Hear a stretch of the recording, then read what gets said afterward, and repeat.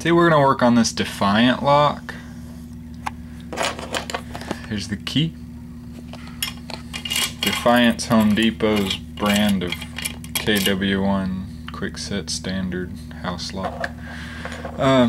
We're going to open it a little bit differently. We're not going to pick it. We're going to open it with this little tool here. Looks a lot like a blank key. Here's a standard blank key. See, cut key, blank key.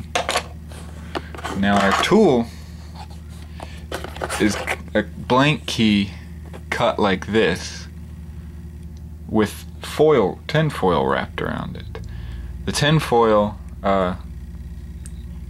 covers up these holes so that it looks more like a blank key. The idea is that when you insert it into the lock and wiggle it, the keys, or the pins, will cut into that tin foil and stop cutting into it at the correct depth because of the binding. They'll stop binding when they get to the right depth and won't dig into your key anymore. So that's what we got.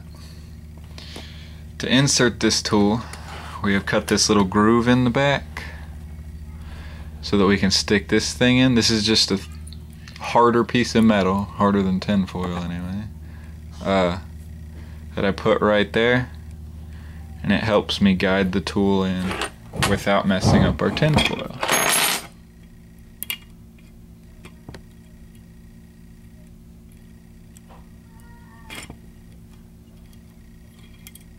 Bam.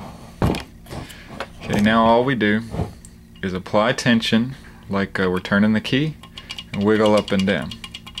You apply tension, wiggle up and down. This could take a few minutes to do.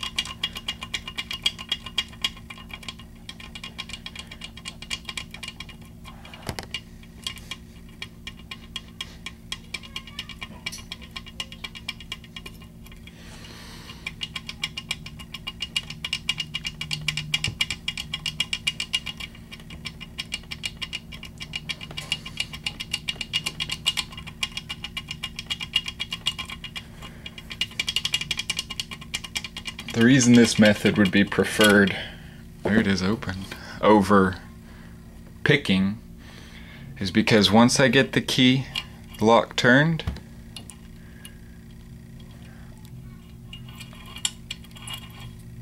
it acts just like a regular key. I can turn it multiple times instead of picking it, because if you go to a lot of storefronts you have to pick it 2 or 3 times, spin the lock around 2 or 3 times before the lock will open.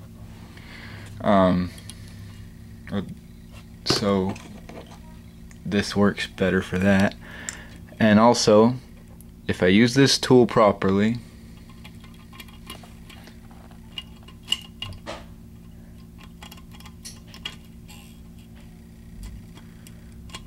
I should be able to insert this thing again.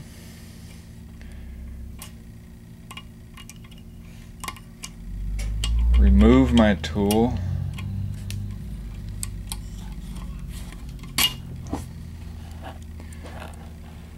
Pull this out, and you should be able to measure the indentions in your foil, if I can get a good focus, and decode a key. But it doesn't look like I did too good of a job removing it. Looks like I messed up down there a little bit.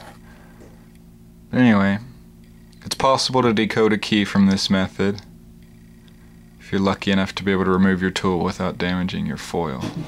It's not easy to do.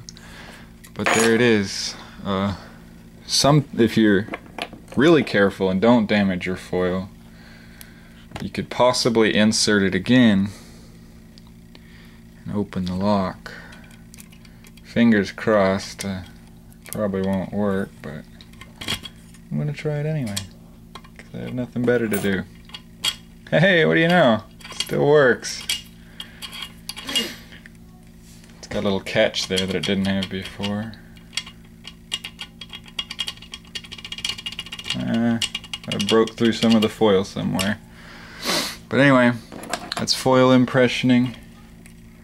It's a pretty cool technique.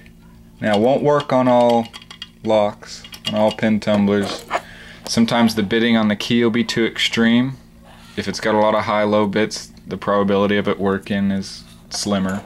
If it's got high bits on the ends and low bits in the middle, it's got a tougher chance of working on that too. Oh, key's falling apart. Anyway, thanks for watching.